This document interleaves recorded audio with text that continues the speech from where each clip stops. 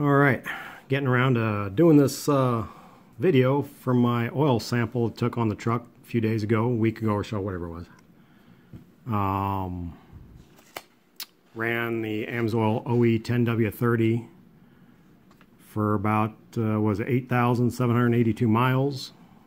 Our OE is good for whatever your OE recommends.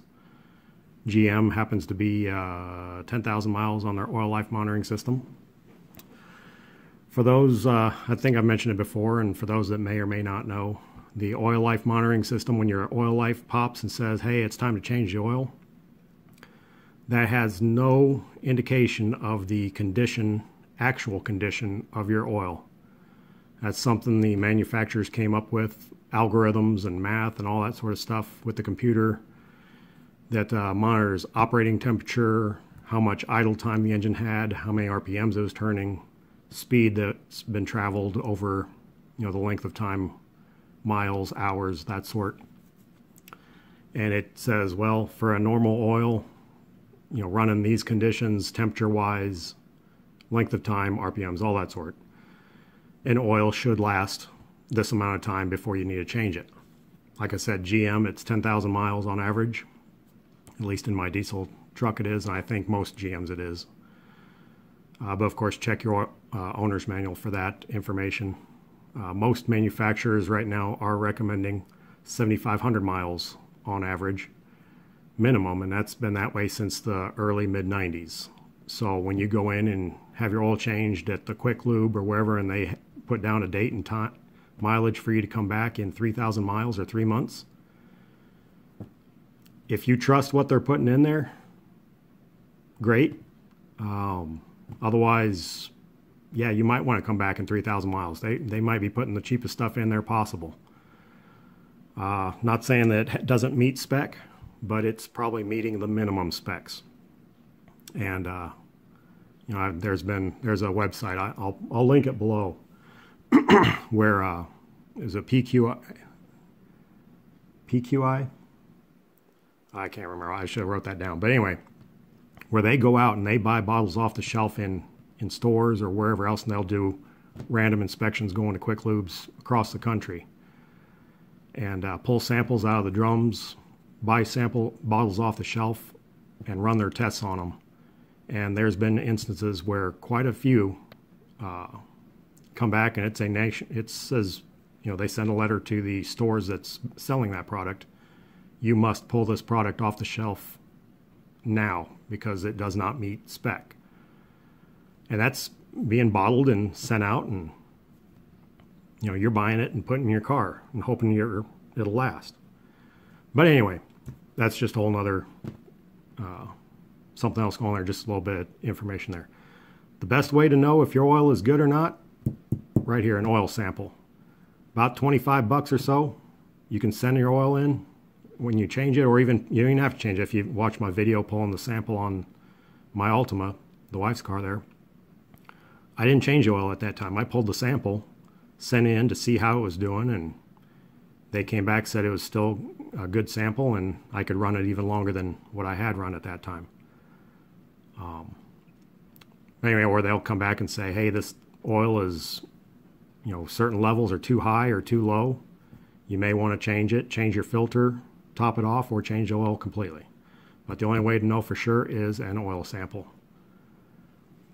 So anyway, without further ado, let's get in my sample here, and we'll cover a few other things in the meantime. But oil analyzers, you can get these samples from AMSOIL, through my website, through AMSOIL. And for those that don't know, oil analyzers is not an AMSOIL lab. The oil analyzers is an independent lab doing their own thing. They just happen to be who we've partnered up with to sell their kits for, and that sort. Not only that, if of course AMSOIL prides themselves in quality. If something doesn't meet AMSOIL's standards, we're not going to sell it. We don't want to have anything to do with it. So oil analyzers, we like them. They test more inclusive than most other samplers out there. There's Blackstone and others. I know Blackstone's a big one that a lot of people like. We test more stuff, extra stuff that you have to pay for Blackstone to test on. We include, and Oil Analyzers includes in their test. So, you know, it's great if you want to use Blackstone or any other. I'm just throwing that name out there just because that's the most popular one you hear about, and there's a few others out there, but I just know that name, and like I said, the most popular one that I know of. But anyway, where you have to pay extra stuff for fuel dilution or certain other features in your oil to be tested, you know, for them to test it, Oil Analyzers includes those tests in our base price, base kits. So, without further ado, Oil Analyzers, of course, right up here at the top shows, if I can get this without knocking the camera around here. My oil came back rated still normal. You got your normal, abnormal, and critical. And of course, too, then you got your 0 through 4, but however you want to look at it. Point being, mine's still normal. I could have ran mine more. I did go ahead and change mine because I was fixing to come up on a trip out of state for a few months here.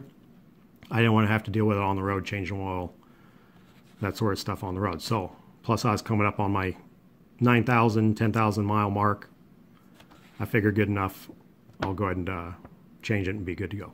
Anyway, my oil came back, still normal, in the good range. I've had samples come back abnormal. And number 2, I've never had anything come back higher than that.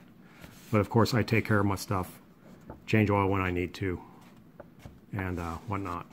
Information, all this stuff you fill out when you send your paperwork in with the sample, and they put it in their system. The lab that I sent mine to was a Houston lab. There's 4 labs across the country. I usually send mine to the closest one just because it's closer. It'll get there faster. I'll get my results done faster and get them back faster. You can have them emailed to you, which I usually do because email's instant. As soon as they punch in their system and hit send, I've got my results. You can have them mailed to you. Also paper copy, but it's easy enough just to print out the email. What else we got here? Date sample, date received at the lab. So it'll take them a few days. There's a weekend in there, but no big deal. And of course, they sampled it the next day after they received it. Over here, I got a full flow bypass system, dual remote on mine, averaging 15 micron on the full flow, 15 to 20 micron. Bypass filters down to 2 micron. So there's that extra filtration I got going, which also, Duramaxes are 10-quart systems. My dual remote adds 2 extra quarts to my system, so I got 12 quarts of oil in my system. More which of course annotated here also. As you know, the more fluid you have, more cooling, more contaminant level, more stuff it can handle. And of course, the oil that I was running in my system. AMSOIL ADN is our 10W30 OE heavy-duty diesel oil. All right, let's see here. Flag data does not indicate an immediate need for maintenance action. Right there. First line. No need to change it. But get in here, we'll see what else it says here. Continue and observe the trend and monitor equipment and fluid conditions. Oxidation is at a minor level, which may be due to extended drain intervals or high operating temperature. I can't see the high operating. My temperature gauge always reads good, and extended drain, like I said, I was only running, what was it, just shy of 9,000 miles on this sample. Viscosity is slightly high. Causes include contamination, oxidation, incorrectly identified viscosity grade, or adding a different viscosity grade to the component. That right there. I did, when I changed my oil back in June, I had 2 extra quarts of old formula, and of course, and then topped off with the new formula that we had. Gotta love technology. I was recording and it decided that it wanted to shut off on me. So I'm back. Let's see, wherever I left off at.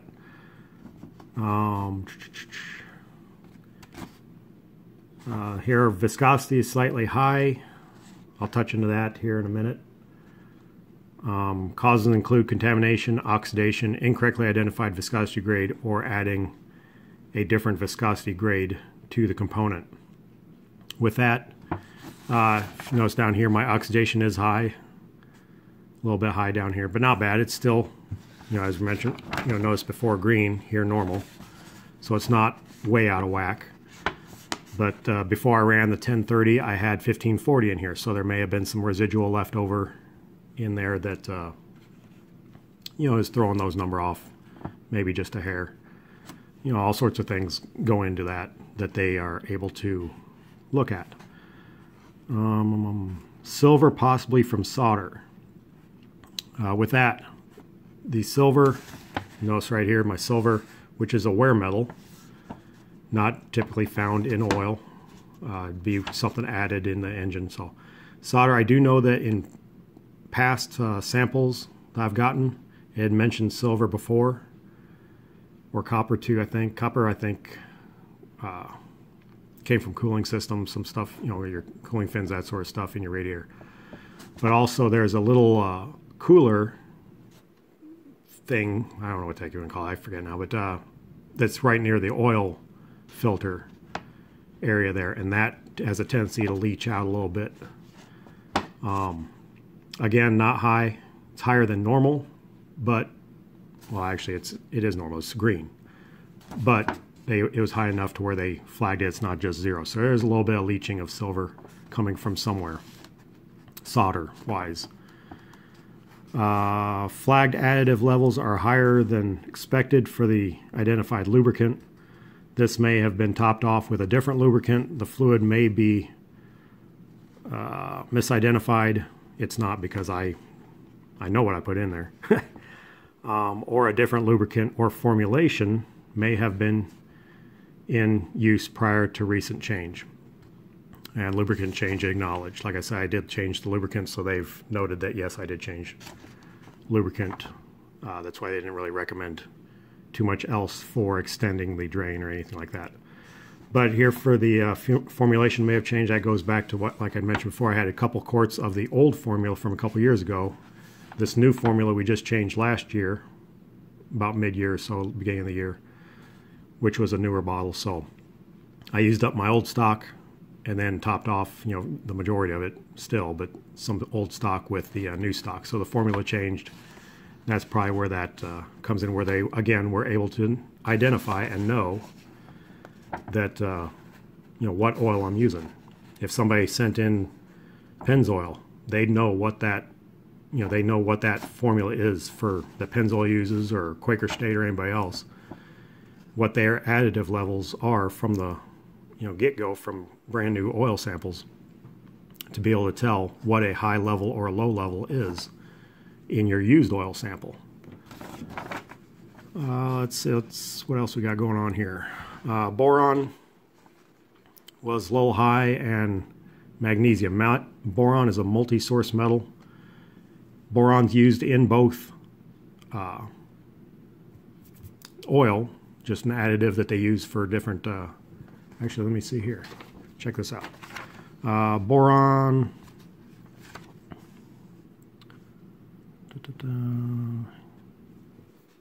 here it is, boron. Contaminant, additive in engine coolant or oil. So it's an additive in oil compared to level in used oil. So it can be a contaminant in there. Flagged it a little high, but still nothing to worry about. And magnesium is an additive metal.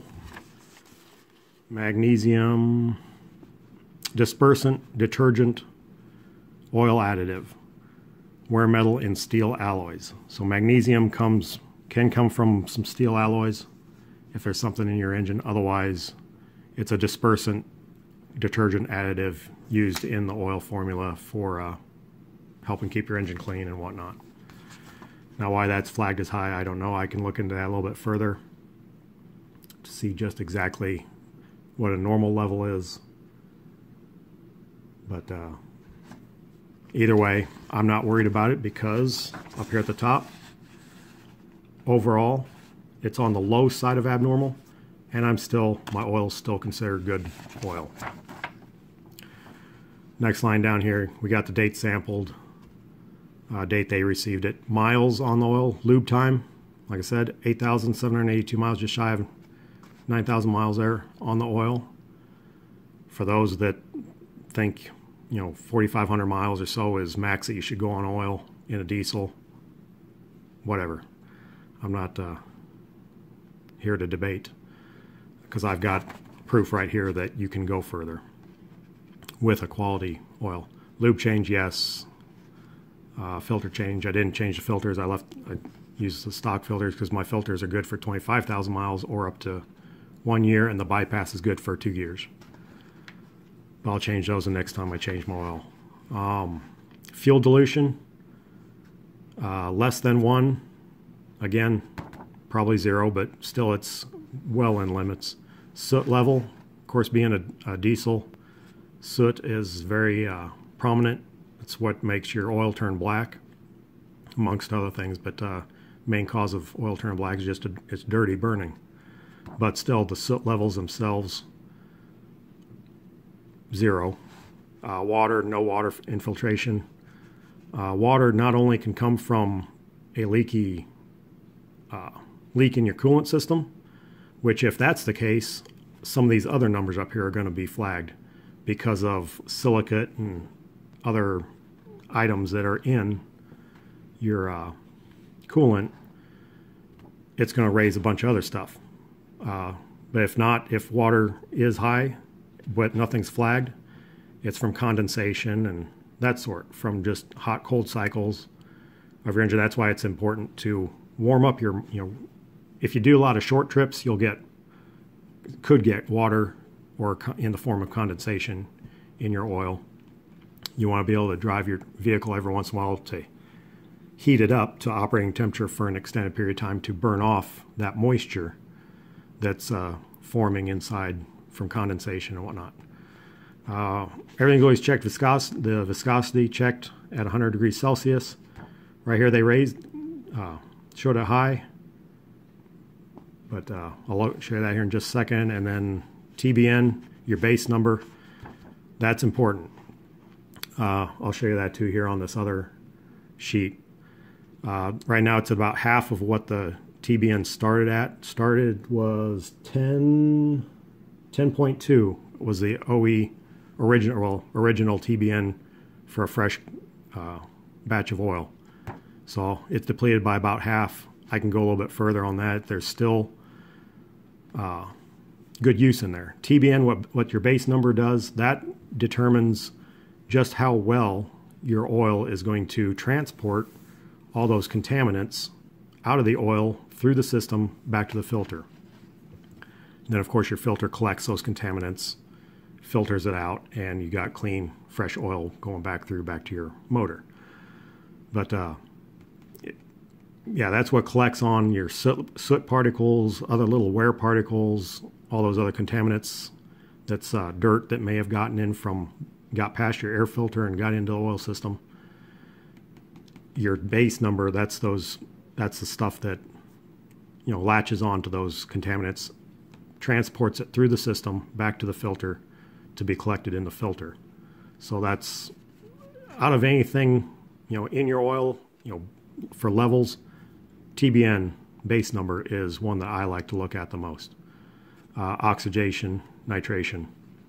Oxidation was a little high. Where'd that go? Somewhere around here I got one of those where it lists out about the oxidation, what causes that. But anyway, there's the oil sample. Let's look here. Oxidation causes increased viscosity and acid formation. So there too, as I mentioned before in the summary, the write-up that they put down about the higher viscosity possibility there. All right, so like You know, when they mentioned about the, in the write-up there, about the viscosity being a little higher. There you go. This, I thought it said something about what caused the oxidation. But yeah, anyway. Guess not. Viscosity. Oh, anyway. I can't find where I put that paper now that had that on there. But anyway, for viscosity though, like I said, I was running a 1030 for a 30 weight oil, minimum 9.3, and as long max less than 12.5. If you remember, mine showed 12.5. So I'm right there at the base of a basically a 40 weight. You know, my oil with time and use and anything else going on with it there, the contaminants, whatever, basically jumped up to a 40 weight. No big deal. You know, diesel's rated for 1540, and even still you can run a little thicker too. But with time, with use, oil changes. Be it sometimes it'll thin out, namely if you've got a dilution problem of fuel dilution or whatever, or it might thicken up just from, you know, whatever causes that, the oxidation, but, you know, contaminants, that sort. Again, not that my contaminants were bad enough to warrant freaking out over. As you've seen, everything's still good. So the importance of, well, a good point about taking an oil sample, it tells you the quality of your oil, good, bad, or indifferent. Anyway, that's that with the sample. One thing else too that AMSOIL provides that I've yet to find many places else, many other places, these data bulletins, data sheets that we provide. Everything on our site has some kind of data bulletin attached to it. When you look up a part, look up an oil, grease, whatever it might be, there'll be a link there where you can click on the data bulletin to read about it in PDF format. I can get these, you know, you can print them out too then if you want, whatever, but it's all PDF, so you can click on it and read right there.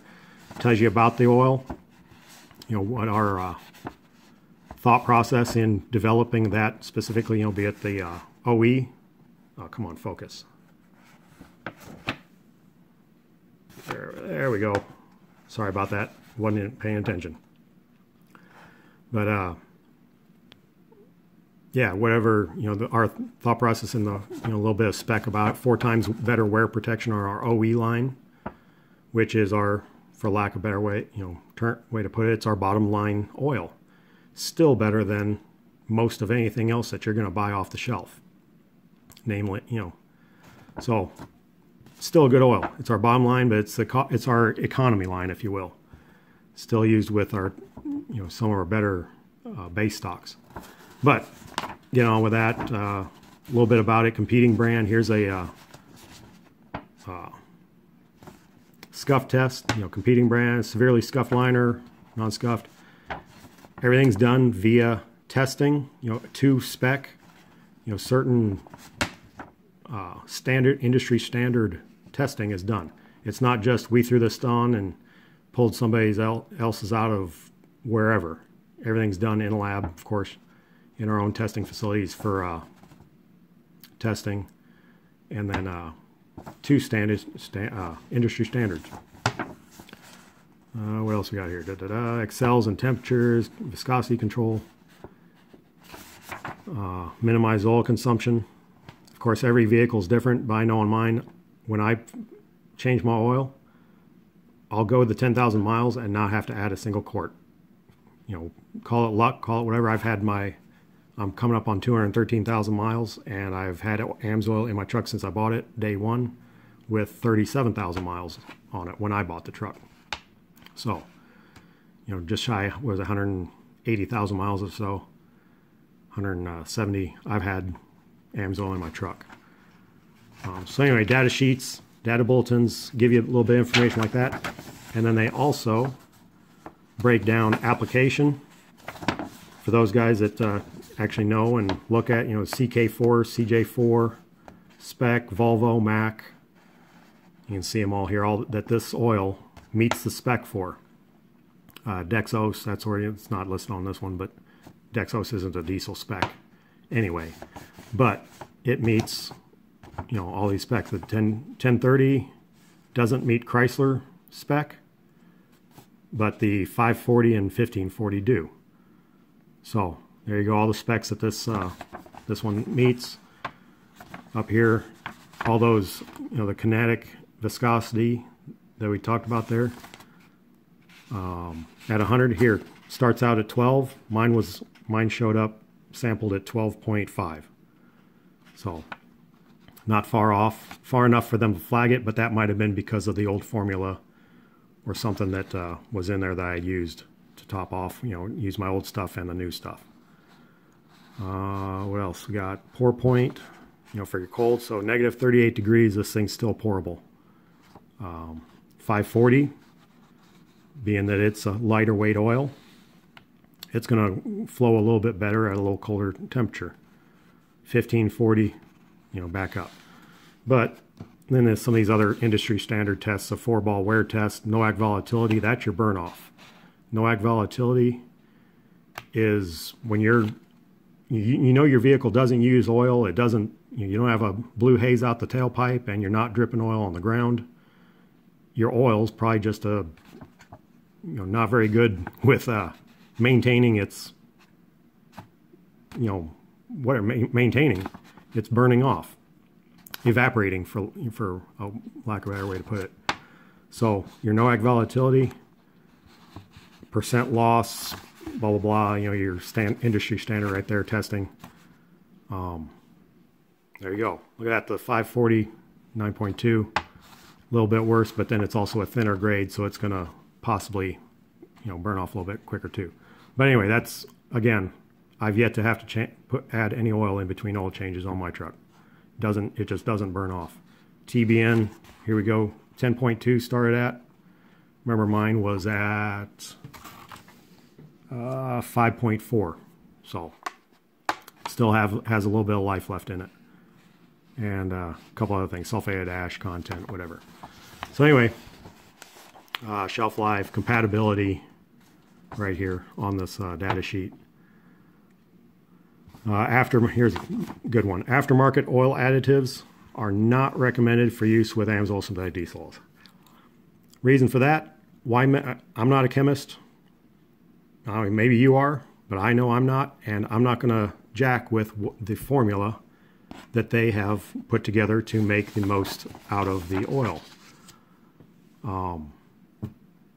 Simple as that.